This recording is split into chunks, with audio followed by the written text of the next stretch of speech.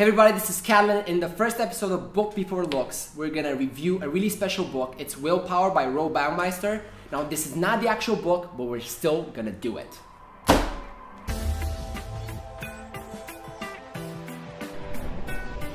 The reason we're doing this book, and I think it's really fascinating, I've read this book when I was maybe 16, but not quite, so 15 and a half or something. And it really impressed upon me because it was the first time in my life that I've discovered there's this thing called willpower that I didn't have any sort of understanding of, that you can control, and that thing allows you to make choices in your own will. So that was really interesting to me. Now the first thing I learned from this book, and I want to make this kind of the first lesson, is there's this thing that we call willpower and that allows us to do things.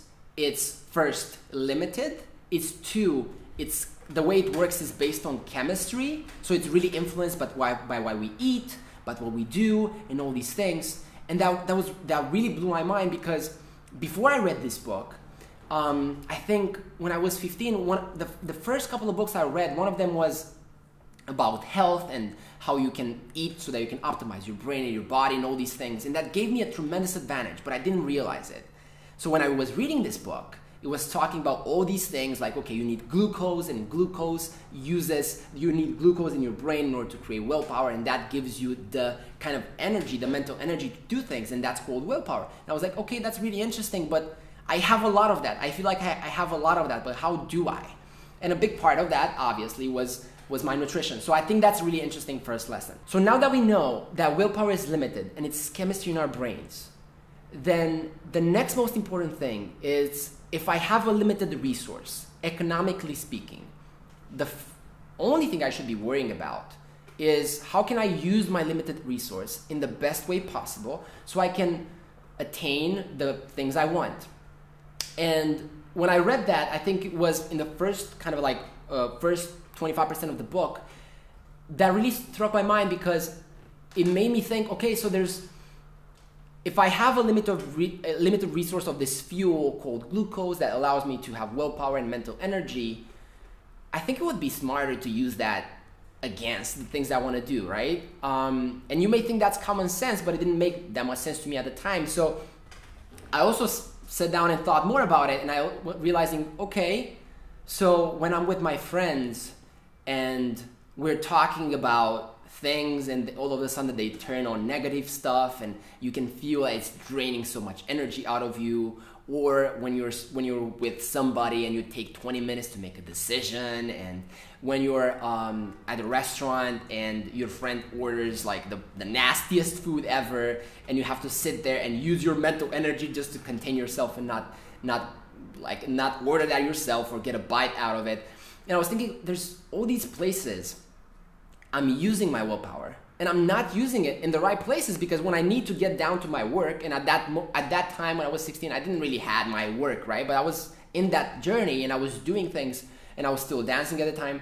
I realized when I got to my work, I didn't have any mental energy, and I thought that was brilliant. Like, okay, so you have this limited fuel, and everybody's just completely wasting it, right? So I was like, okay, I'm on to something. Let's not waste it. So what did I do? I did number one. I tried to be around people that really gave me energy, not drained energy out of me. I tried to be around people that allowed me to conserve my willpower and my glucose, and allowed me to be more, not constrain myself from doing things and from making decisions and all these things. And that's more so negative people and people that are not really an added value to our lives. So that's the first thing I did. The second thing I did is I looked at my nutrition and about the things I ate, and I really love food. So the people that know me, you guys know, like, I really love food. So I looked at my nutrition, I realized I kept in the house at all times chocolate and like cereal and like stuff that I was not supposed to eat, but I was like, okay, I'm gonna have some. And when I opened the fridge, I realized I was using a mental energy just like, because I had the choice of getting chocolate. I was like, okay, let me get the chocolate. No, let's not get the chocolate, let's get the freaking banana, whatever, right? So I was using mental energy there. So I could, okay, get that out. And I was also kind of putting myself out and blocking myself out of situations that drained me in general.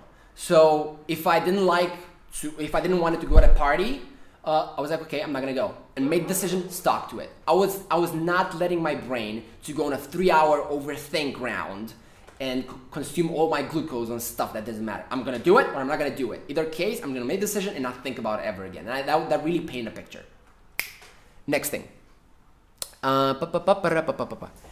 Okay, now when you have that, when you understand that it's a limited resource that you have willpower, and when you understand that there's all these things that are draining your willpower and you need to spend it on the things that are important to you, I think the next important thing is what is important to you, right? And I'm not talking about goals and all these things, but I'm talking about what should you use your willpower on, right? And I don't know what you should use it, but here's how I use it. Basically what I've done, and I think this has been tremendously helpful to everything that I've done, is I've set up routines in my day, okay? And I have these kind of series of things that I do each and every day and each and every night, and I just do them every single day to keep me in the same line and follow the same line of actions, okay? So I have a morning routine and a night routine. I'm gonna describe them to you right now. Let's start with morning. Morning first.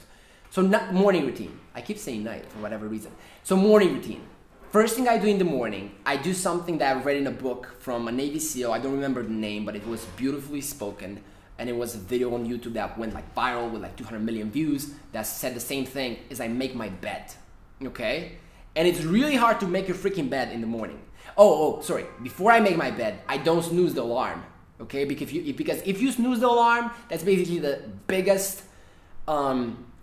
proof from yourself that you do not want to use willpower in that moment, right? So you need to switch that. You need to use it, okay?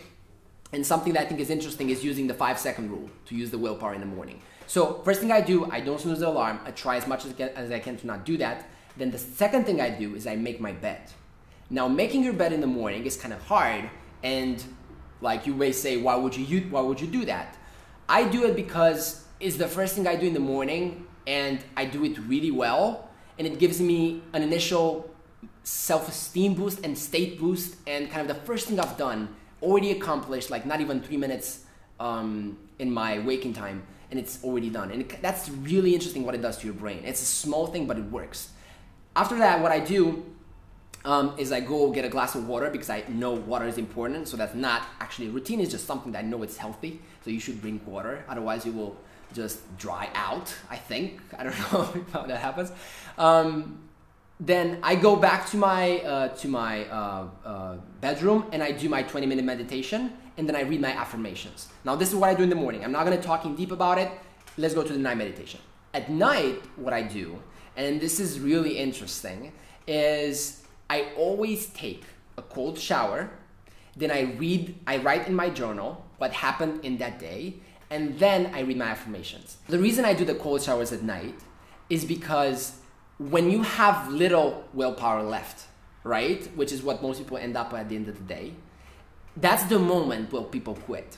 And that's the moment when I want to succeed, right? I'm like, I want to punch them in the face when they don't have energy, and I don't have energy, but I've trained myself to use that better, right? So that's kind of my routine, and that's how I use willpower in my day. And this basically allows me to control my state each and every day, and it's a beautiful thing. So if there's one thing that I would suggest you should use willpower on, is build out routines that bring out the best in you every single day and keep you to have sustainable results in every single day that you have, okay? Because what it does for me is it keeps me on an amazing state every day because of the affirmations, because of the exercise and everything. So now you understand all those things. I think that's kind of the 3 main things I've got from the book. Now the 4th thing is one of my things that I've got to learn the last 2 years is the way I kind of went with my life is, at first when I was 15 and I kind of got started doing things, I really went off and did so many things based on willpower only. And I was always like this. Like I always had this immense drive and always had this immense power to do things and everything. And I think that's beautiful. What I found later on is that there's outside of willpower, which is basically our personal will to just make the choices that we want. There's also this thing called, I call it intrinsic motivation, or I think it's more of a spiritual type of motivation. And I think it's interesting because, of course, willpower is the thing that we need to use, right? And that's always something that's at our disposal. We need to really train that. We need to have that zoned in, and we need to have that capacity. But I think in order to get to the best of the best of the best and to get the highest levels of performance, I think one needs to understand what is spiritually what drives them, what is ultimately kind of their higher level purpose in what they're doing. And when you align those two, that's where things started honing in. And kind of how my story went on doing this is I was doing all these things based on willpower only. And when I kind of sat down for like a month straight and just really figured out what's my direction, why I'm doing all these things, what's my purpose, what do I believe in, what I don't believe in, what do I care about, what I don't care about, and really honed in into myself. When I did that, something really amazing happened. I had both powers now, right? And I had this amazing muscle, which was motivation. And then I also had this amazing infinite energy that's spiritual energy, that's like intrinsic motivation. I do not know how to describe that really. And when I aligned those two, it's really the moment when I really started amping up the agency.